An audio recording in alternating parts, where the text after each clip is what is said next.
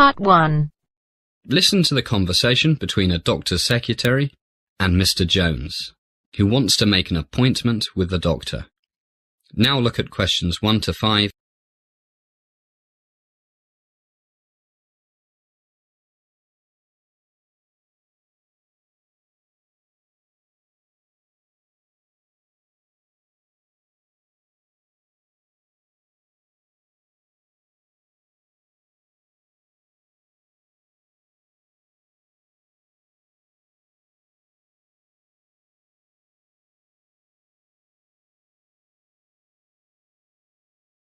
Good morning, Dr. Ritter's office. Can I help you? Hi. Yes, I'd like to make an appointment to come in for a checkup, please. Okay. May I have your name, please? Yes, it's Jones, Peter Jones. And you want a medical examination? That's right. By the way, my name's Rebecca. I'm Dr. Ritter's secretary. Have you seen Dr. Ritter before, Mr. Jones? Actually, no, Rebecca. We've only just moved to Los Angeles 2 days ago. Great. Welcome to LA, Mr. Jones. Thank you. When would you like to come in? Any time this week would be fine. I don't have to go into office until next Monday. Okay, let me see. But first, to see how long you'll need, could you tell me why you need the medical? My insurance company needs it, and my companies, we're in real estate. Medical insurance also wants me to have one. Kind of killing 2 birds with 1 stone. Sure is. Insurance companies want a fairly complete examination, so that means you'll have to come in the morning, and don't eat or drink anything after midnight the night before. No problem. Let me see. Would 9 a.m. Thursday be convenient? 9 a.m. Thursday. No problem. Oh, I forgot. We have a meeting with my children's new headmaster that morning. That's at 11. Look at questions 6 to 10.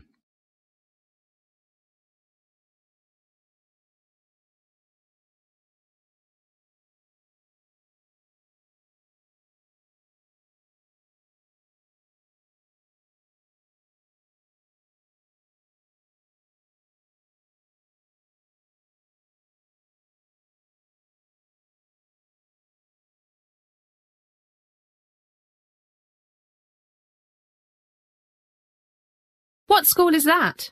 Beverly Hills High School. Oh, that's no problem. The whole examination will take about an hour, maybe a bit more, and the school is only 2 blocks from here, a 3-minute walk, so you'll have plenty of time. That's good. So 9 a.m. Thursday. You got it. Now, to save time when you get here, I'll ask you a few questions. Fire away. First, what is your personal medical insurance company, Mr. Jones? Blue Cross. Blue Cross. And how old are you? 46 today. Happy birthday! Having a big party? Not really. We don't know anybody here yet, except for 2 neighbors. I think my family planned to take me out to dinner. A secret surprise, hey? Okay, back to Blue Cross. I'm just checking what they need. Let's see. Blood pressure, standard blood and urine tests, cholesterol levels, ECG, checking for diabetes, heart disease, the usual things. Do you have a medical condition at the moment, Mr. Jones? None at all. Touch wood. Fit as a fiddle. That's great. I'm sure you'll stay that way. And do you know the name of your company's health plan? Yes, I've got it here somewhere. Here it is. The Kaiser Health Insurance Company. Kaiser, yes. They need the same information as Blue Cross, so, as you said, killing 2 birds with 1 stone. That's right. And can I have your telephone number, Mr. Jones? Sure. My cell phone is 13805 56721. 13805 Right. And my home number is area code 805 523 0296. 805-523-0296. And do you have email? Yes, the address is pjones12@hotspot.com. pjones12@hotspot.com. That's it. Well, that's all I need for now. See you Thursday, Mr. Jones. Sure thing, Rebecca. See you then. Bye. Bye. That is the end of Part 1. You now have half a minute to check your answers.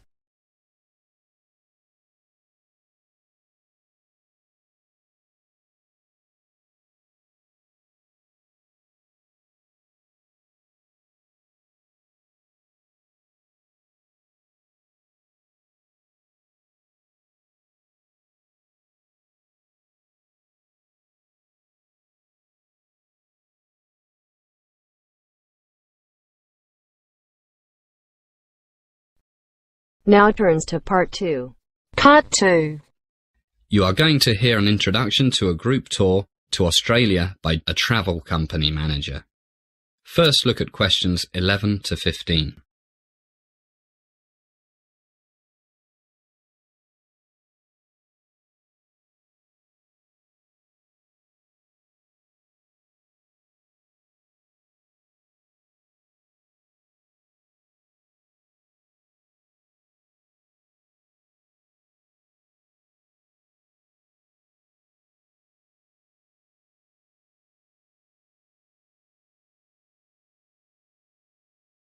Good morning, everybody, and welcome to Morning Sun Travel.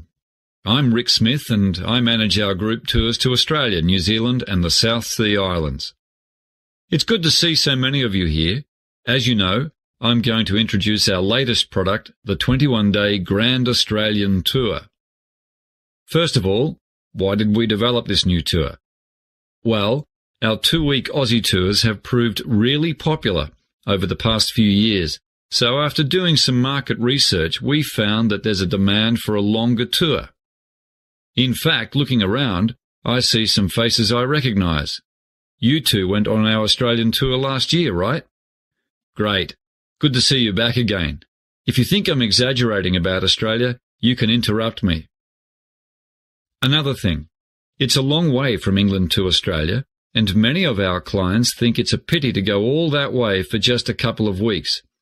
So, our first 3-week tour will head off in early November, about 3 months from now.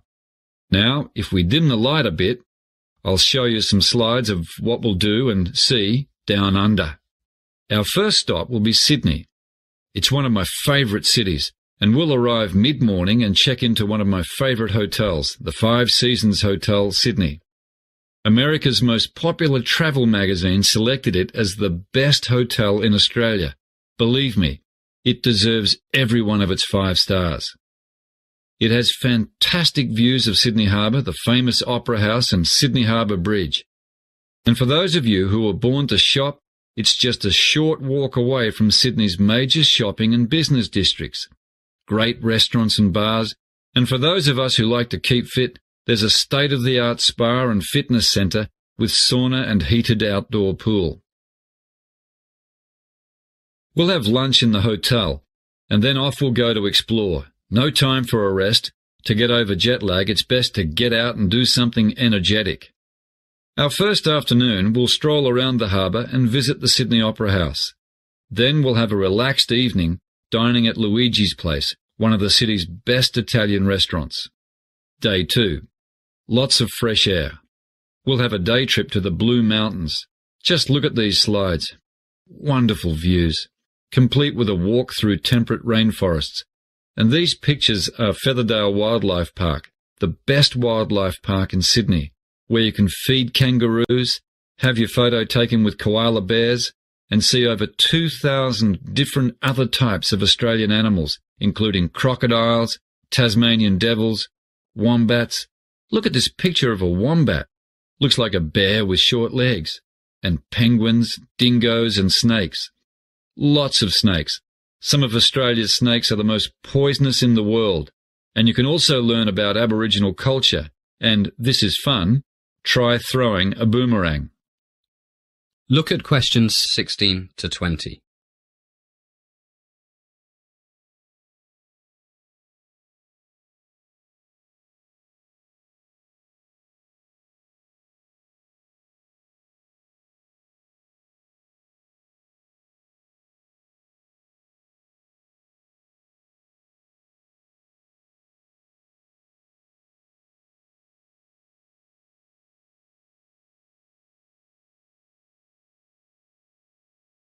And look at these slides. Australia's Grand Canyon, the Megalong and Jamison Valleys. Incredible. On the way back, we'll get in our bus and stop at the Sydney 2000 Olympic site, where you can see Stadium Australia, the Superdome, the Aquatic Centre, the Olympic Village, and lots more. So, day 2, great day. But that's not all. After that, we'll take a cruise down the Parramatta River, under the Sydney Harbour Bridge, and into Sydney Harbour. Any questions so far? OK, let's see what we'll be doing on day 3. Anyone flown in a seaplane? Just a few of you. Well, a visit to Sydney would not be complete without viewing the world-famous Bondi Beach from 500 feet in the air, and this is a picture of Bondi Beach. We take off from Rose Bay, which is not far from our hotel.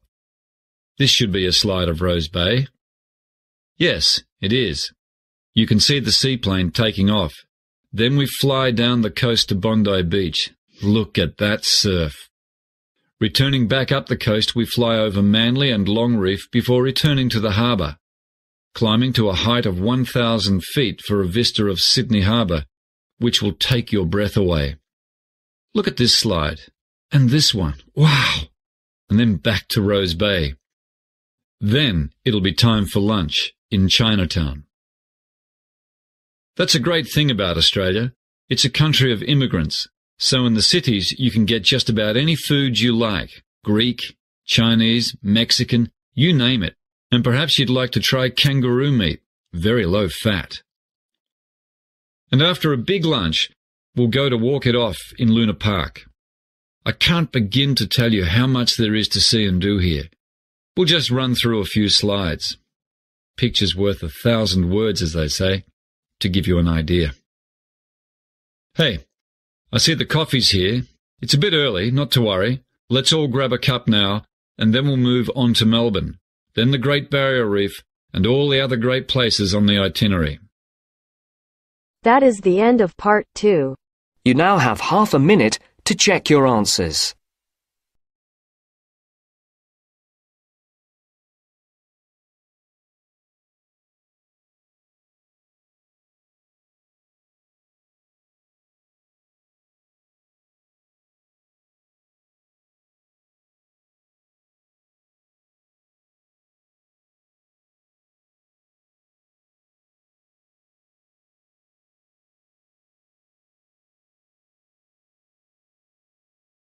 Now turns to part 3.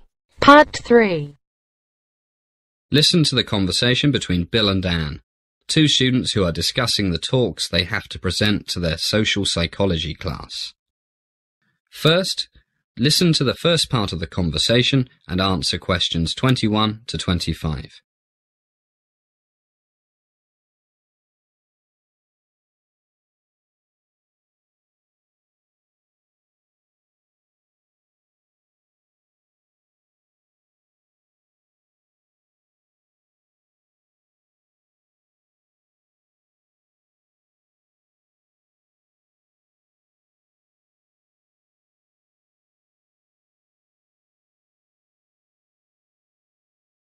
Hi, Anne. How's it going? I'm going mad.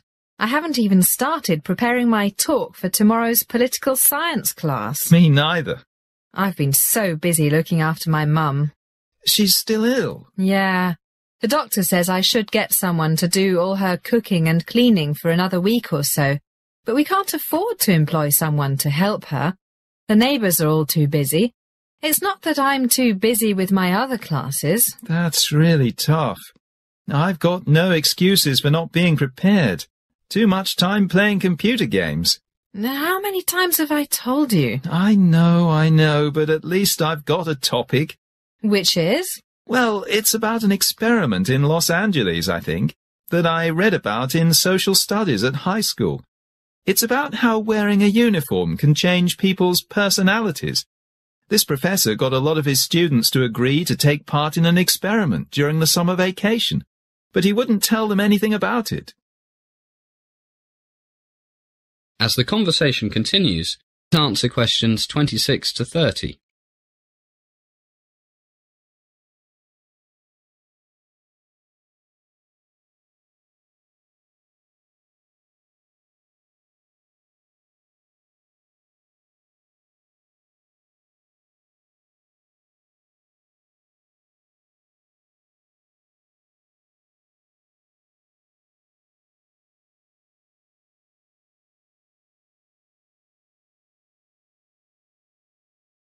Can you remember the professor's name?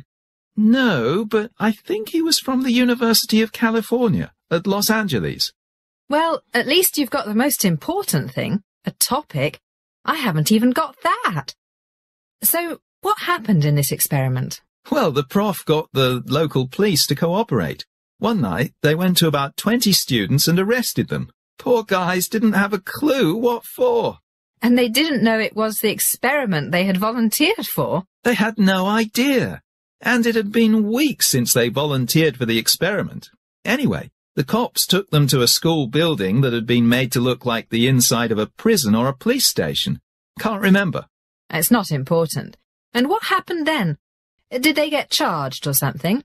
Don't know. They must have been told something, but that's not the main thing. Which was? Well, what they didn't know was that about 8 other students were waiting at the police station, or whatever it was, dressed up as prison guards. Hey, now I think I read about that ages ago.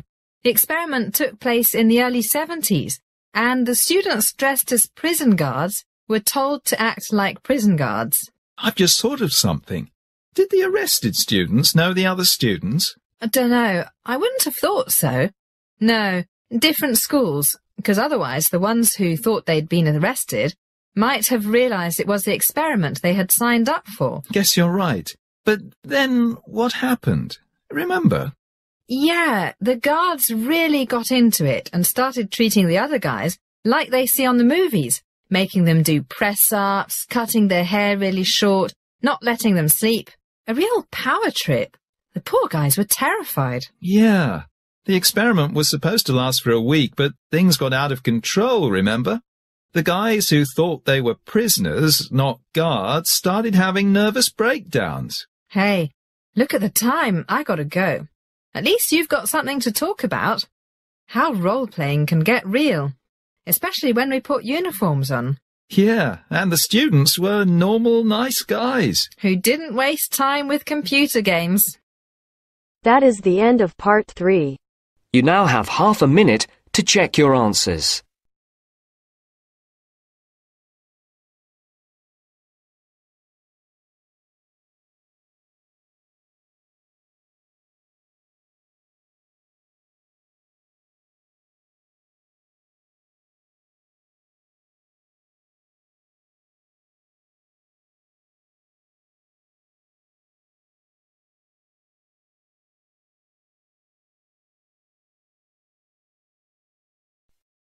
Now turns to part 4. Part 4. You are going to hear a lecture about sales and marketing. You now have some time to read questions 31 to 40.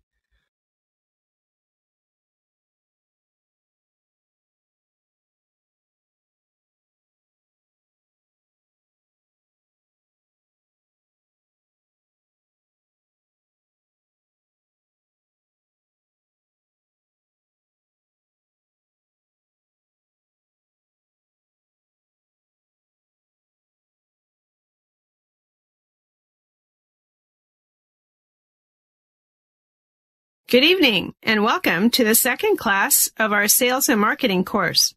Tonight, and in the next few weeks, I'll be talking about advertising. To be specific, about different types of advertising, different types of message, all of which, of course, are supposed to make your company, or your organization, the government perhaps, more successful. Now, please note that I'm not, at this stage, going to talk about advertising media. There are various choices here: radio, newspapers, television, billboards, magazines, and, of course, the Internet. It's almost impossible to go into Google or Yahoo or whatever and not find adverts on almost every page. But we'll talk about the various choices of media later. First, I will stress one thing. Advertising can be expensive. Whether you are a small business, an NGO, or a multinational corporation. So it's very important that what you spend on advertising is money well spent, money that achieves your objectives, whatever they might be. The ads must be cost-effective.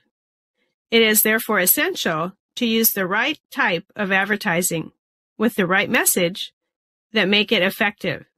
There are several types of advertising, aiming to promote one, sometimes more, of the following things: brand name, company image, a product, a service rather than a product, or a group, like a manufacturers association or a cooperative. Can you think of anything else? Right. You might want to make people look after their health better and associate your company with things that can help them do this.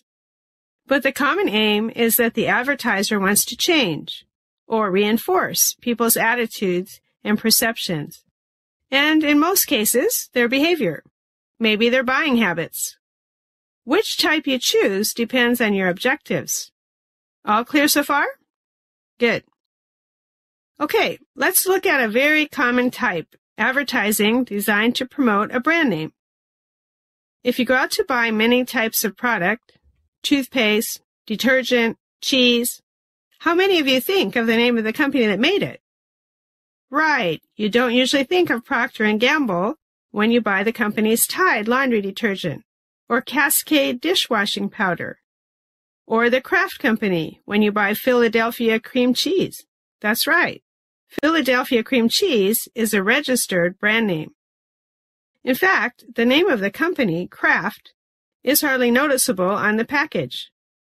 The point is that these companies have successfully promoted the name of various products, and consumers buy these products primarily because they recognize the brand name and may not even know the name of the company that makes it. So, advertising to promote a brand name is designed to create and keep strong image in the customer's mind of the product, not the company. For example, would you buy Shell? You know, the big oil company. Would you buy Shell beer?